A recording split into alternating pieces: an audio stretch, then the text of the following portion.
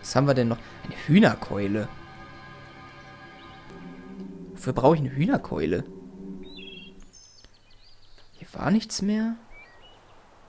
Hier war jetzt auch nichts mehr. Die Zange kann ich benutzen, um das Juwel dazu bekommen. Tuk, tuk. Oh, die habe ich sogar noch. Wow. Ein Feuerschwertsplitter. Ach, das ist ein Splitter vom Feuer... Natürlich. Vielleicht ist es heiß genug, um das Pulverfass zu entzünden. Ich habe Vertrauen. Damit komme ich nicht weiter. Na, komm schon. Natürlich kommst du damit weiter, du Honk.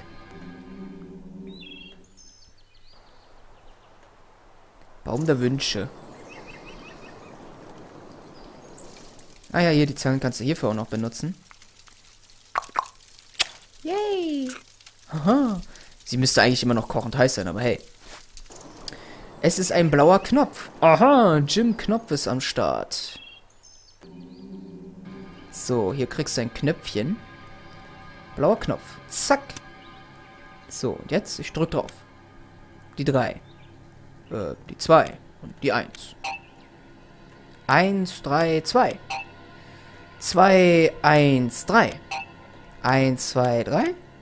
Ach, das Simpelste ist wirklich die Lösung. Okay. Eine Knarre. Nee, was ist das? Feuerstein. Ach so. Na, cool. Fledermaus-Amulett. Natürlich. Der chillt ja die ganze Zeit so. Mach mal an meiner Küste rum, während ich hier rumgammle. Passt schon. Okay, den Feuerstein können wir jetzt aber benutzen. Da kannst du jetzt nichts mehr dagegen sagen. Den benutzen wir jetzt aber sowas von. Aha. Die. Naja, ihr seid schon tot, aber stirbt nochmal. Ihr versteht, was ich meine. So. Du hast einen Fall gelöst. Die andere Rose. Das Glas sieht voll zerkratzt aus. Ich muss das Glas zerschneiden, um an die blaue Rose zu kommen. Natürlich. Was haben wir denn hier? Ein Glasschneider. Was für ein Zufall. Voll krass so ein Ding eigentlich. Eine blaue Rose haben wir schon mal. Ach, das kann ich einfach so machen. Kerze. Fast. Ich brauche nur noch Öl für die Lampe. Fast. Schade. Okay. Was haben wir denn jetzt noch? Wir haben noch einen Glasschneider. Eine der Rosen können wir ja dann auch hier rausholen, wahrscheinlich. Die hier können wir jetzt auch rausholen. Ich mach mal, ne? Ja, mach mal, kein Ding. Danke. So, und die letzte Rose... War die eigentlich hier? Ja, genau. Und... Was macht der denn da? Erstmal ein bisschen Penspinning mit einem Glasschneider. Ich muss erstmal ein bisschen angehen, bevor ich ja zur Action gehe. So, wir haben alle Rosen. Der Glasschneider ist auch weg. Cool. Was braucht es hierfür? Ich brauche einen Pinsel. Nimm doch den Feuerstein. Passt total. So, wir haben die Rosen. Dann gelb. Ah. Blau. Nein! Und rot. Wieso? Jetzt? Ich drücke Knöpfe. Jetzt auch noch so ein Scheiß? Ach so, natürlich. Ja, das ist jetzt ziemlich simpel. Gut, rot, blau, grün. Blau, rot. Blau... Achso, ja, das ist der ja. Blau, grün und grün, rot. Yes.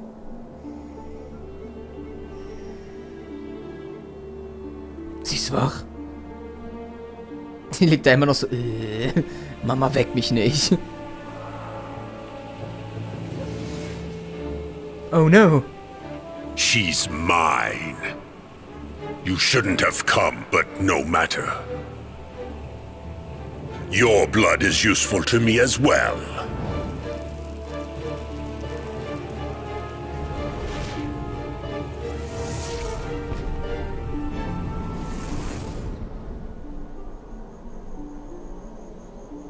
Mama Hexe, du hast es echt nicht drauf. Toll, wieder ganz am Anfang. Sie scheint noch zu leben. I fought Rizalian, but I lost. I had enough power to save you, but not my dear princess. My spells will protect us for now, though. And my crystal ball will show us where Rezalian is keeping my daughter. Schick. Noch ein Schlüssel. Turmschlüssel. Was haben wir hier? Ah, die Kristallkugel. Meine Zauberkünste werden mir helfen, die Kristallkugel zu aktivieren. Na dann, Vigadium Leviosa. Irgendwas stimmt hier nicht.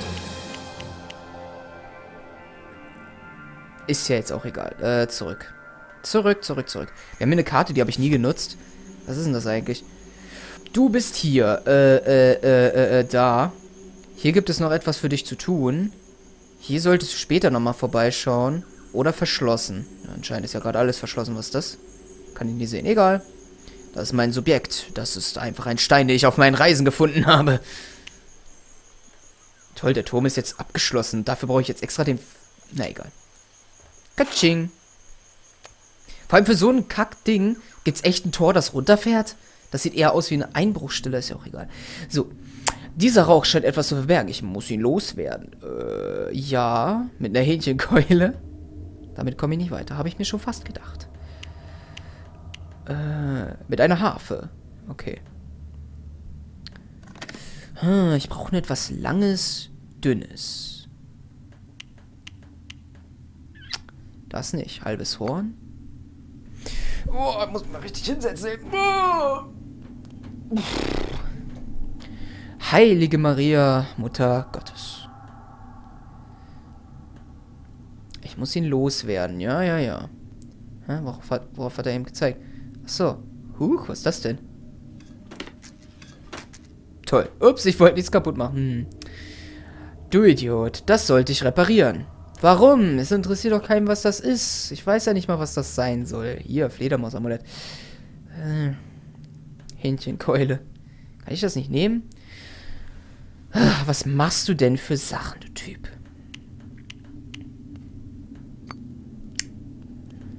Kann ich mit der Frau nochmal reden? Selena braucht etwas Zeit, um ihre Zauberkraft wiederherzustellen. Natürlich. Eine Katze. Eine Muschi. Komm, Mies, komm. Die Katze sieht hungrig aus. Sollte ihr ein Leckerchen besorgen. Hähnchenkeule. Wie sie gleich huckt. Süßes Ding. Fächer. Ich mag ja Muzis. Die sind ganz cool. So, ich habe einen Fächer und sie pufft Rauch aus ihren Händchen. Ich habe hier einen Pfeil und Bogen. Ich habe einen funktionstüchtigen Bogen. Jetzt brauche ich nur noch Pfeile. Klingt logisch.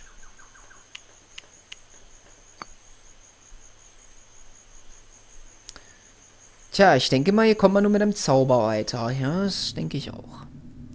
So, ich habe jetzt einen Fächer von ihr bekommen. Das reicht echt schon. Weiche. Lalalala. Voll der Methangasgestank.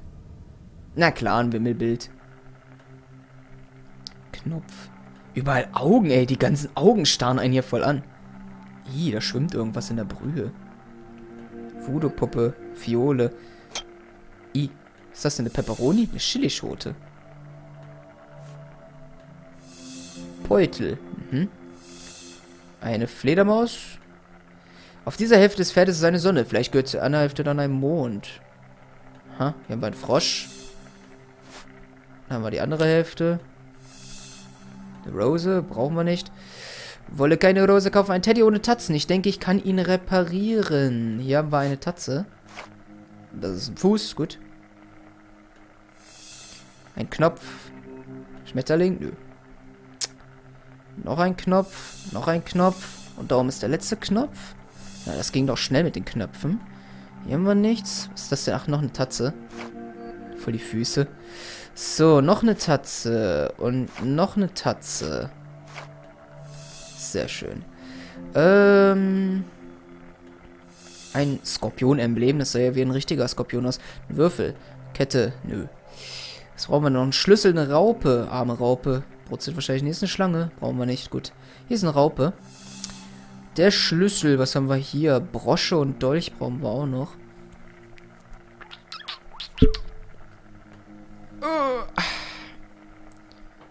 Erste Aufnahmesession, ey. Und ich mache schon so lange. Ja, für so ein Spiel finde ich eine Session besser. Als einzelne Parts. Ich weiß auch nicht. Nein, da wollte ich gar nicht raus. Brosche, Dolch und Schlüssel. Brosche, Dolch und Schlüssel. Schlüssel haben wir einfach von der Schlange weggenommen. Ich meine, wir sind badass. Wir haben keine Angst. Ich lache der Gefahr ins Gesicht und so. Wozu überhaupt dieser brodelnde Topf, wenn es irgendwie keinen Sinn hat whatsoever? Und dieses leuchtende Symbol. Ach, hier ist der Dolch. Brosche. Brosche, Brosche, Brosche. Eine Brosche. Brosche. Ist das hier eine Brosche? Nee. Brosche, Brosche, Brosche. Ich brauche meine Brosche. Sonst kriege ich gleich eine Osche von der Brosche. Ein Kleeblatt, aber es ist nicht vierblättrig. Das war eine Brosche? Habe ich gar nicht erkannt. Zauberpulver. Magischer Staub. Wofür brauche ich den magischen Staub? Jetzt hierfür oder was? Aha. Ja. Ja, natürlich. Info. Entferne überflüssige Puzzleteile, bis ein vollständiges Bild in der Kugel erscheint. Ziehe die pinken magischen Punkte auf die überflüssigen Puzzleteile, um sie zu entfernen.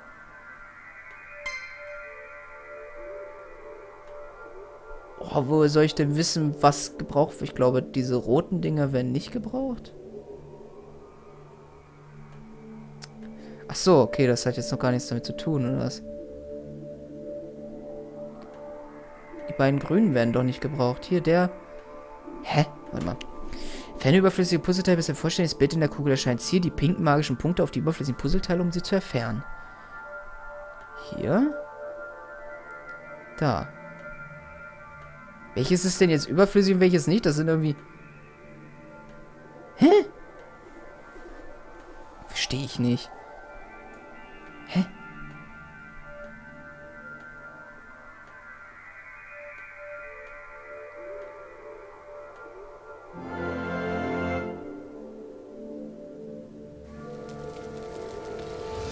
Was für ein seltsames Schiff. Was könnte das so sein? Jack Sparrow. Oh Gott. Ich habe überhaupt keinen Plan, was ich hier mache.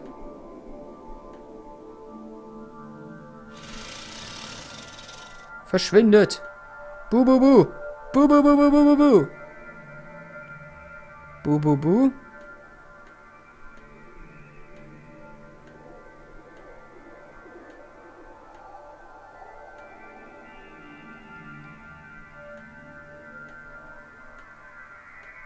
Ich habe echt überhaupt keinen Blassen gerade.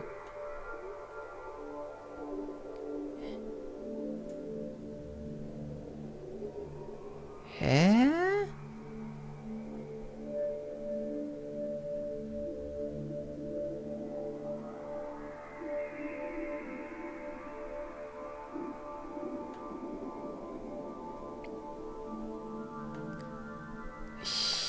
Tut mir leid, ich habe gerade überhaupt keinen Plan, was die von mir wollen.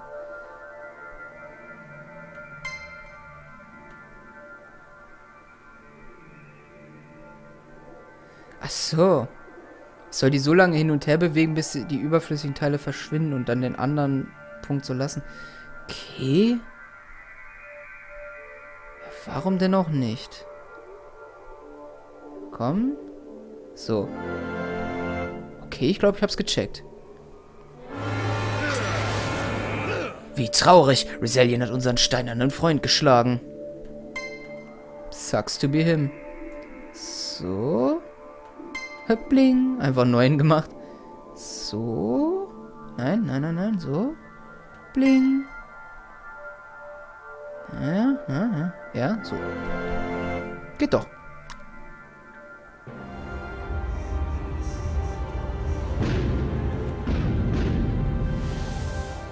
Resilient baut eine unüberwindbare Festung um den Baum der Wünsche. Trotzdem, ich muss zu ihm gelangen.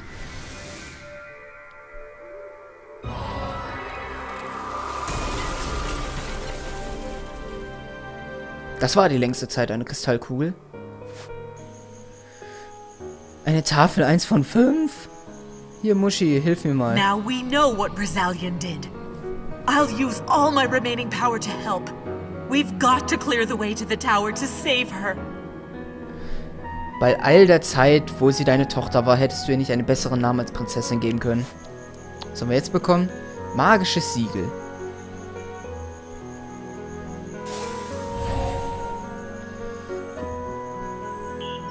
Huch, hier sieht auf einmal alles anders aus. So kann man es auch machen. Einfach nochmal dieselben Schauplätze nehmen, nur mit anderen Aussehen ein bisschen. Was ist das denn? Ich brauche Licht. Ich brauche erstmal was zum Abtöten. Ach, hätte ich nur mein Feuerschwert. Was haben wir hier? Noch eine Tafel. Ein Totenkopf. Hallo. Vielleicht kann ich das Buch des Lebens hier einsetzen. Ja, vielleicht. Na dann, versuch mal. Weil all der Macht, die in mir liegt, beschwöre ich dich. Hässliches Stück Scheiße. Das habe ich jetzt nicht gesagt. Okay. Der Totenschädel zeigt sich nicht kooperativ, bevor ich ihm eine Münze gebe. Bevor ich ihm eine Münze gebe. Eine Münze?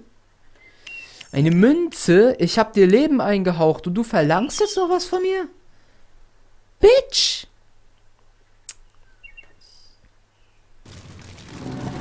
Na toll.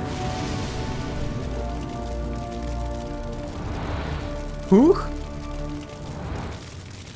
Oh nein, das Boot ist verloren und es ist unmöglich, ohne an das andere Ufer zu gelangen. Trotzdem, ich werde jetzt nicht aufgeben. Natürlich nicht, denn ich bin ein Royal Detective. Merkwürdig, der See ist mit brennendem Öl bedeckt. Davon kann ich sicher etwas gebrauchen. Ja, natürlich, hier nimm. Zack, einfach so ins Feuer. Passt schon, nehme ich so. Oh, guck mal, da hinten sind sie. Ich muss das Schiff dazu bringen, näher zu kommen. Ohne ein Boot kann ich es nicht erreichen. Das ist eine logische Schlussfolgerung, mein lieber Royal Detective, dessen Namen ich nicht weiß. Ich nenne dich einfach Hans-Peter. So, ich brauchte doch Öl für die Lampe. Bitteschön. Einfach reingekippt. So, und den jetzt hierfür? Nö, ups, keine Chance. Aber ich habe ja noch den Feuerstein, sehr schön. Ah. Jetzt ist er weg. So, zu und her damit. Eine Lampe. Ja, wofür brauche ich eine Lampe? Naja, Feuer. Vielleicht wirkt's ja. Bitteschön. Oh. Wie sie einfach abgefallen ist. Das Spinngewebe kann zu magischen Garn gesponnen werden. Ich könnte ein Spinnrad gebrauchen. Ja, wir haben ja eins, aber es ist ein bisschen kaputt. Spinnwebe kann zu magischen Garn gesponnen werden? Spinnen, die Magier unserer Welt. Ja, ich brauche ein Spinnrad. Toll, aber das ist doch... Ist doch für den Arsch. Ist doch voll kaputt. Ich sollte es reparieren. Solltest du. Wozu brauchen wir diese Harfe? Hier. Nö. Wozu brauche ich überhaupt das Fledermaus-Amulett?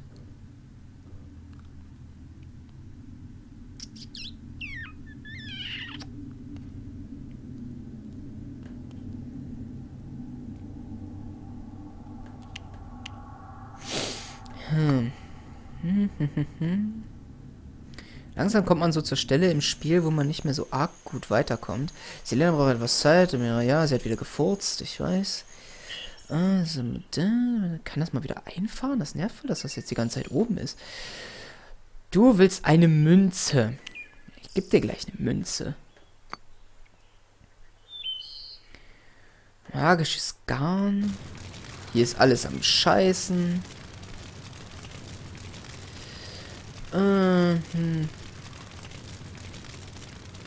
Ja, was können wir denn jetzt machen?